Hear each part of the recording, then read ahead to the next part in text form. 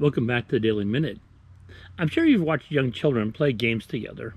Every youngster playing wants to add rules to benefit themselves. To be totally honest, adults aren't any better at this. Let's see this from Romans chapter 5 and verse 12. Therefore, just as through one man sin entered the world, and death through sin, this death spread to all men because all sinned. God established the rules from the beginning, and they were based on his character. Our difficulty is that we've taken on a similar attitude to Adam. We don't want to abide by God's rules. We all know that we can't keep God's word as written.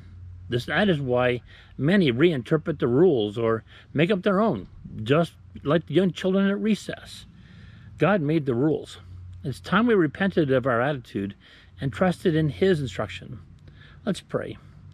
Father, I want to thank you for this wonderful day you've given to us. Thank you for giving us the rules. Thank you for telling us how it ought to work. We thank you and praise you. In Jesus' name, amen.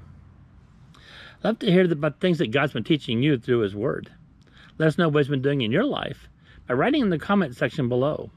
And if you need prayer, please feel free to email me at shinethelightforhim@mail.com. Thank you for spending time with us. Make sure to join us tomorrow as we see that it doesn't take a rule book to tell us that we crossed the line. May the Lord bless you, and we'll see you tomorrow.